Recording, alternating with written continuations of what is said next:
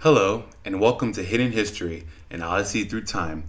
I'm your host, John Rodriguez, and this is the second episode of the podcast, Hidden in Plain Sight, Deborah Sampson and the American Revolutionary War.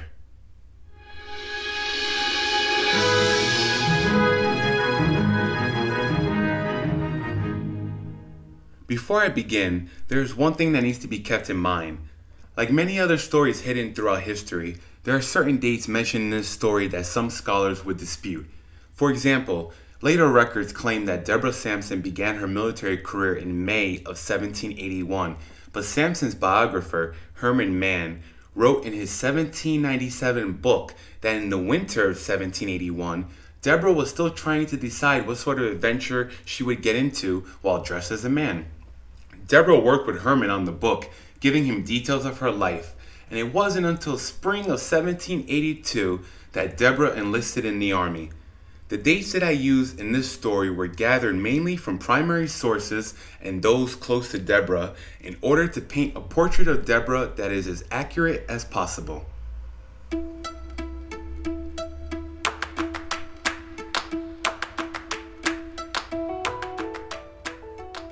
Deborah Sampson is best known for disguising herself as a man to serve in the Continental Army from May 1782 to October 1783. She was also one of the first women to receive a pension for her military service and the first woman to go on a national lecture tour of the United States. But have you heard of her? Perhaps she was mentioned in school or brought up in conversation elsewhere? No? That's okay. Unfortunately, Sampson's story is mostly lost to history. But how can that be when we live in a country where there is a female vice president and where the rights of women are the most protected in the world? If Deborah Sampson's story was widely known like the Kardashians, perhaps she would serve as a role model for young girls today, an example of what can be achieved despite the odds placed against you. However, sadly, that is not the case. Sampson's story, hidden history that has remained long forgotten, is the story of an American patriot and a developing nation that wasn't ready to honor a woman and her accomplishments.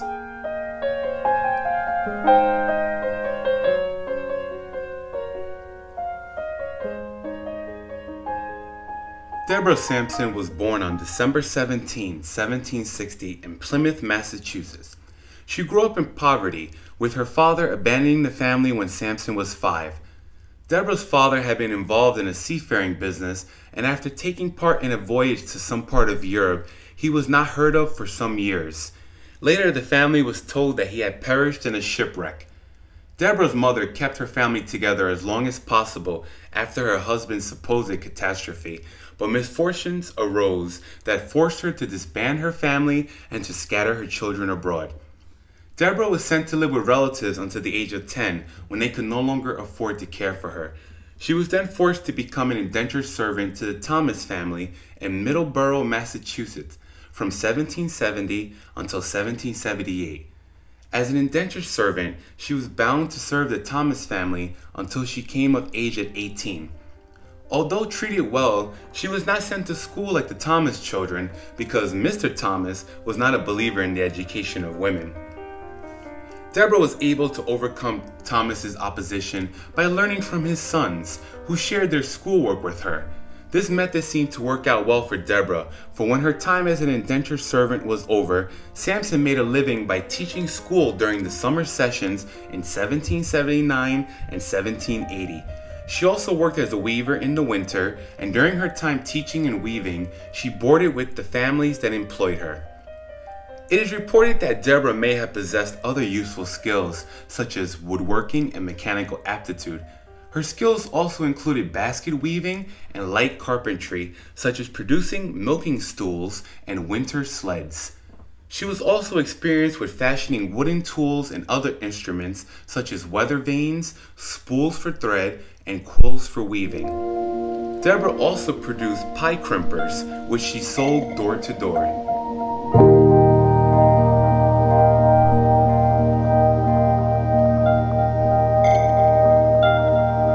In the winter of 1781, Sampson began feeling restless and wanted to travel and explore other pursuits.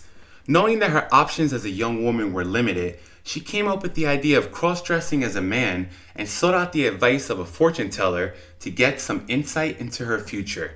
Sampson's departure was delayed due to lingering winter weather, so as she waited for spring to arrive, she sewed herself a man's coat, waistcoat, and pants using the Thomas family sewing patterns and purchased a pair of men's shoes, hat, etc. It was during this time that Sampson got the idea to instead join the military as a male soldier. Quote, "Before she had accomplished her apparatus, her mind being intent, as the reader must imagine, on the use to which they were soon to be appropriated, an idea no less singular and surprising than true and important determined her to relinquish her plan of traveling for that of joining the American Army in the character of a voluntary soldier. This proposal concurred with her inclinations on many accounts. While she should have equal opportunities for surveying and contemplating the world, she should be accumulating some lucrative profit, and in the end, perhaps, be instrumental in the cause of liberty, which had for nearly 6 years enveloped the minds of her countrymen." End quote. In May 1782, at the age of 21, Sampson disguised herself as a man named Robert Shurtleff and joined the 4th Massachusetts Regiment in Uxbridge, Massachusetts. She arrived at West Point, New York on May 13 and was assigned to Captain George Webb's company of light infantry. This unit, consisting of 50 to 60 men, were elite troops, specially picked because they were taller and stronger than average. Their job was to provide rapid flank coverage for advancing regiments, as well as rear guard and forward survey duties for units on the move.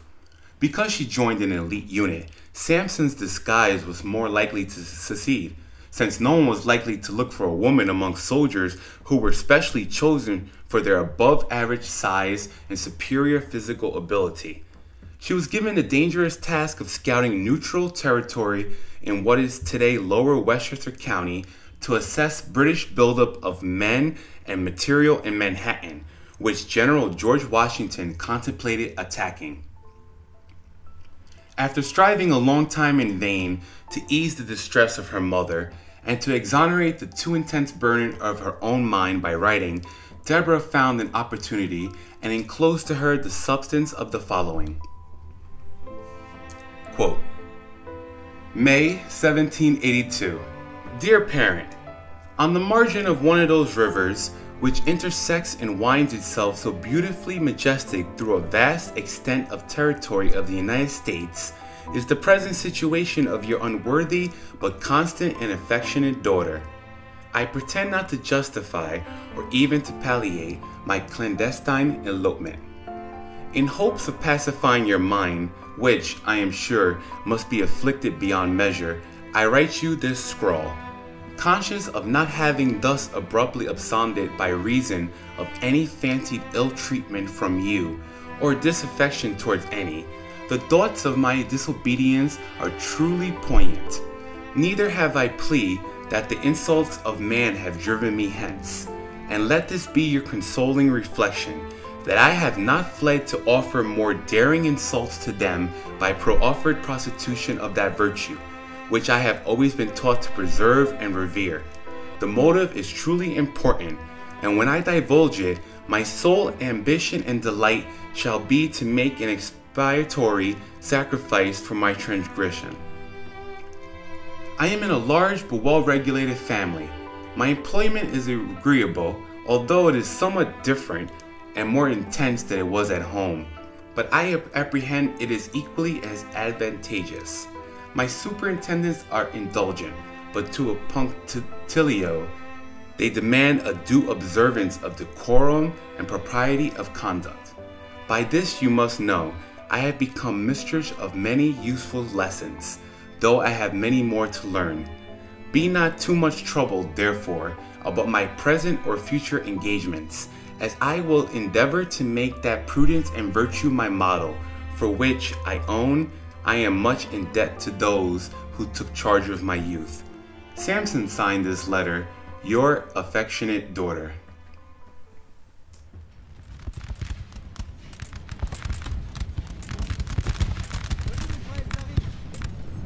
On July 3rd, 1782, Deborah Sampson experienced her first battle outside Tarrytown, New York, where she took 2 musket balls in her thigh and sustained a cut on her forehead.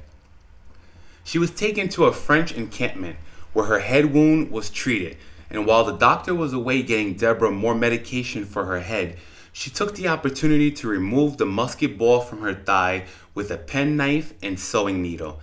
The other musket ball was too deep for her to reach, and so she carried it in her leg for the rest of her life, and her leg never fully healed. In the spring of 1783, peace began to be the general topic, but since there was no official peace treaty, the Continental Army remained in uniform. On April 1st, 1783, Deborah was reassigned to new duties, serving as a waiter to General John Patterson.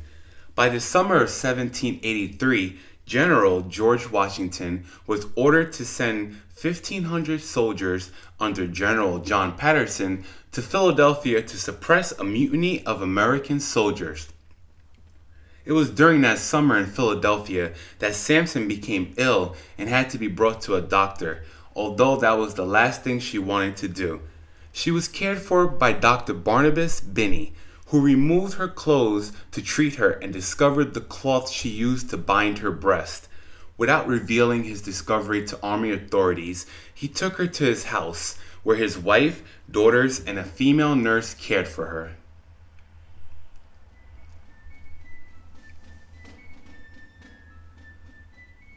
On September 3rd, 1783, the Treaty of Paris was signed by representatives of King George III of Great Britain and representatives of the United States of America, officially ending the American Revolutionary War and overall state of conflict between the two countries. The American delegation, John Adams, Benjamin Franklin, and John Jay, proved themselves ready for the world stage, achieving many of the objectives sought out by the new United States. 2 crucial provisions of the treaty were British recognition of U.S. independence and the establishment of boundaries that would allow for American Western expansion. The treaty is named for the city in which it was negotiated and signed. The last page bears the signatures of David Hartley, who represented Great Britain, and the 3 American negotiators, who signed their names in alphabetical order. Now here's a little interesting fact about the Treaty of Paris. To this day, only Article 1 of the treaty, which acknowledges the United States' existence as free, sovereign, and independent states, remains in force.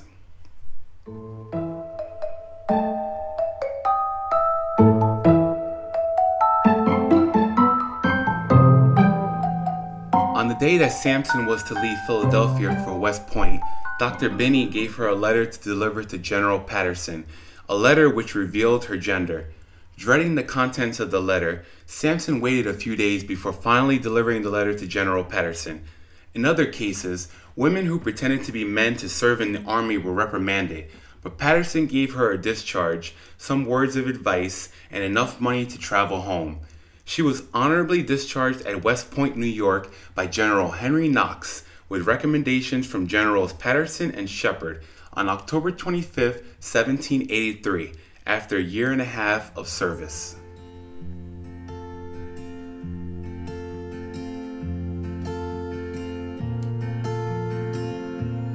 After being discharged, Sampson returned home to Massachusetts. On April 7, 1785, she married Benjamin Gannett, a Sharon, Massachusetts farmer in Stoughton, Massachusetts. The couple later had 3 children, Earl, Mary, and Patience, and they adopted a 4th child. In January 1792, she successfully petitioned the Massachusetts State Legislature for back pay for her service in the Army and was awarded £34 plus interest back to her 1783 discharge. As we use dollars today, back then the currency was called pounds. The governor of Massachusetts who signed the granted petition for Deborah Sampson was Governor John Hancock, an American founding father who is best remembered for his large and stylish signature on the Declaration of Independence, so much so that the term John Hancock or Hancock has become a nickname in the United States for one signature. In 1797, Sampson joined forces with the newspaper publisher Herman Mann, who ghostwrote a romanticized account of Sampson's wartime years, The Female Review, or Memoirs of an American Young Lady.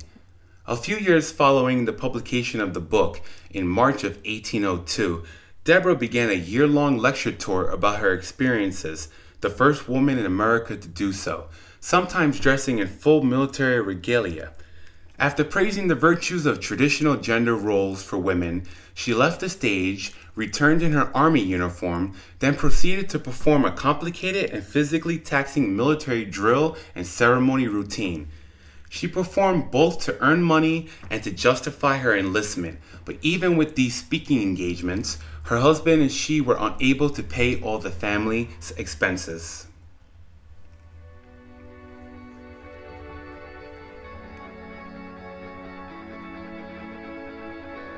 During the tour, Deborah visited Massachusetts, Rhode Island, and New York, and on her journey she spoke in Boston, Providence, Holden, Worcester, Brookfield, Springfield, Northampton, Albany, Boston, and New York City.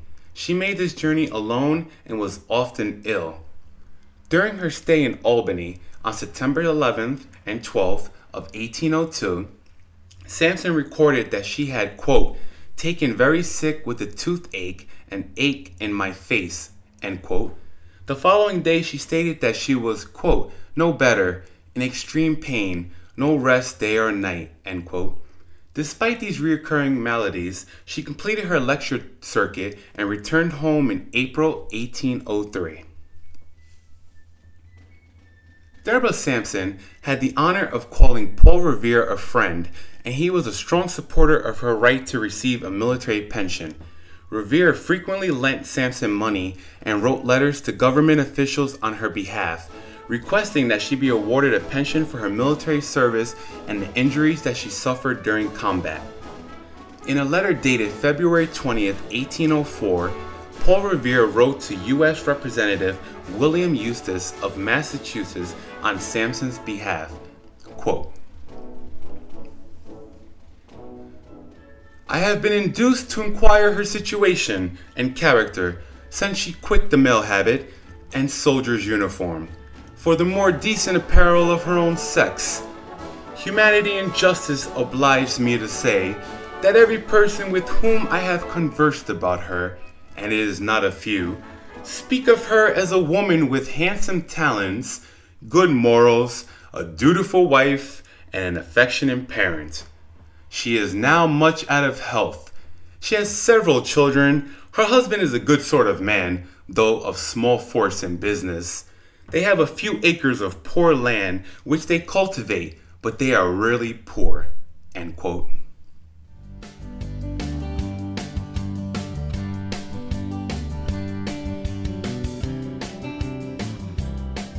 After the lecture tour, Sampson petitioned Congress again. This time, her petition succeeded. On March 11, 1805, Congress placed Sampson on the Massachusetts Invalid Pension Roll at the rate of $4 a month. Deborah also received back pay of $48 for each of the 2 preceding years. While this may sound like an insufficient amount to modern Americans, that $48 was probably more money than the Gannets earned from their farm in a year. In 1809, she petitioned again for back payment going back to 1783. This would have been a windfall of almost $1,000 for the family, but Congress balked. In 1816, her petition came before Congress again. This time, out of kindness, generosity, and maybe a little guilt, they approved her petition, awarding her $76.80 a year, or $6.40 a month. She found this amount much more satisfactory and was able to repay all her loans and take better care of the family farm. Deborah continued campaigning Congress for the entirety of the money she was due until she was denied the remainder of her pay on March 31st, 1820.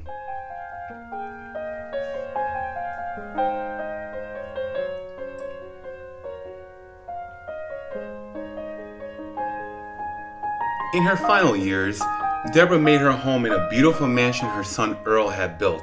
The home still stands there today. She and her descendants attribute her chronic ill health during that period to the musket ball that had been lodged in her thigh since the Revolution.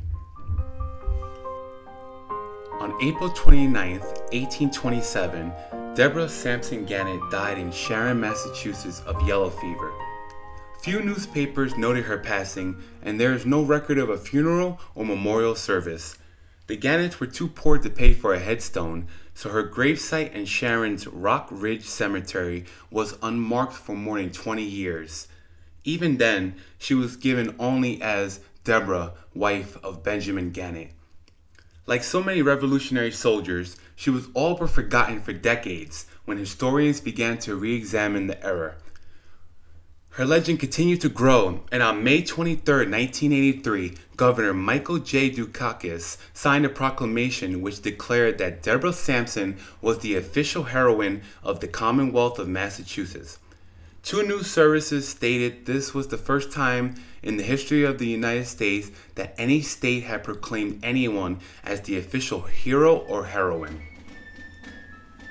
Her gravestone was later amended to read, Deborah Sampson Gannett, Robert Shurtleff, the female soldier.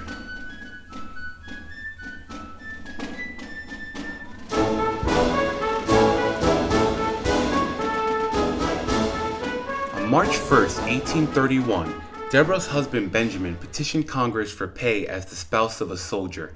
Although the couple was not married at the time of her service, in 1837, the committee concluded that the history of the Revolution, quote, furnishes no other similar example of female heroism, fidelity, and courage, end quote. Benjamin was awarded $80 a year, although he died on January 9, 1837. On June 18, 1838, the U.S. Senate approved a bill for the relief of the family of Deborah Sampson Gannett in the amount of $466.66, the equivalent of a full pension.